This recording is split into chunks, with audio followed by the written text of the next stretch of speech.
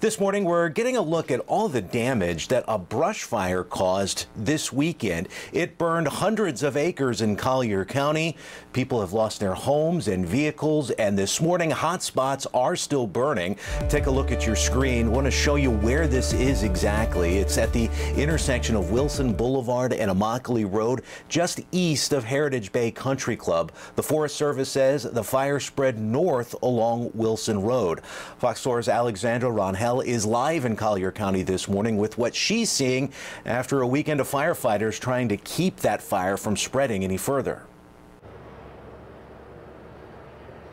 Chris, I just spoke to the North Collier Fire District just a few minutes ago before coming on air. He tells me there is no active fire, but there is still some hot spots, and you can actually see one behind me. We're going to try and zoom in. It's still a little dark, but you can see some of the flames there burning. It is small. This is off Wilson Boulevard North and 24th Avenue. Now, the fire department says it will take a few days for some of these fire embers to cool down on their own. They are not a threat, but it's still very much smells like smoke out here in this area. It's a very different scene from what it was on Friday. We were here when those evacuations were ordered for residents in the area.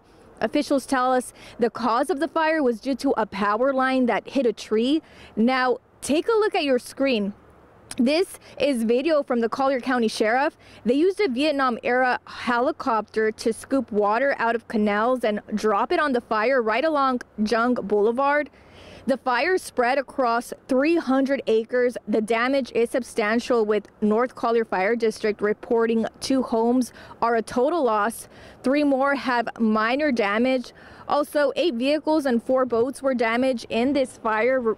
Right now, Collier County is under a burn ban until further notice. This means no open burning of trash and yard waste. Now, if you do, you are facing a fine. Officials are also telling us for residents to upkeep their yards and remove it from any flammable objects or any dry brush in the area to prevent some of these fires that happened during the weekend. But we'll be here throughout the morning in Collier County and continue to bring you updates throughout the morning.